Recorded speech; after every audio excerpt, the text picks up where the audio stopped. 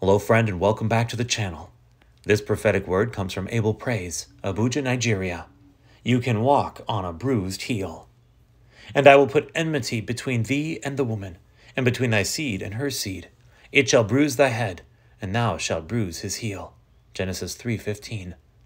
There are battlegrounds you could be sent to labor in for the kingdom of God that will see you take a hit, a bruise to your heel.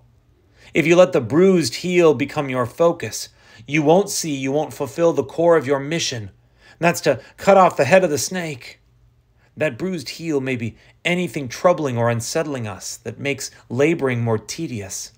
With a bruised heel, you can't run as fast as you should. You get worn out faster. Your time is split because you must give attention to nursing your bruise with one hand while fighting with the other. It's an unfair fight. A bruised heel, it may mean that you have prayer meetings, yet you have no money nor location to meet, except an open space regardless of weather conditions. A bruised heel may mean you must make a trip to a certain place even when you don't have the provision to enable you to make the comfortable trip, and hence you take a long, strenuous walk. A bruised heel, maybe it means the conditions for battle.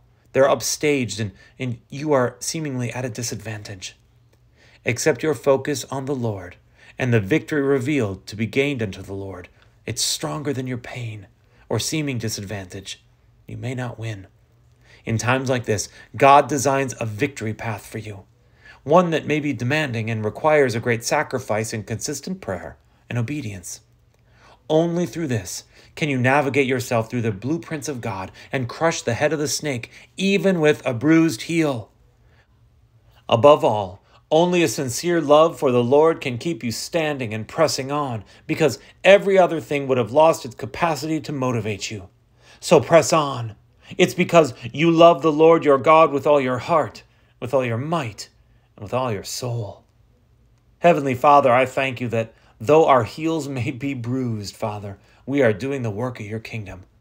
Friend, have you ever thought that the battles that you face, that the seemingly bruised heels that you face, that the hurt and the pain is actually working towards something better? That it's actually something that we can offer to God, that He is strong in our weakness, that He is greater, we are lesser, and that even though we may be physically at a disadvantage, we may be spiritually at a disadvantage, we may be whatever disadvantage you may take it as.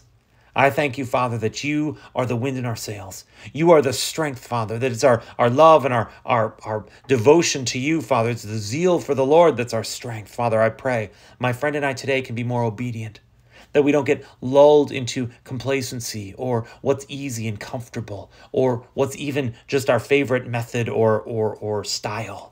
But I pray, Father, that we walk on bruised heels. And I pray, Father, that we even go further than that we run on bruised heels for your kingdom's cause. In Jesus' mighty name, amen.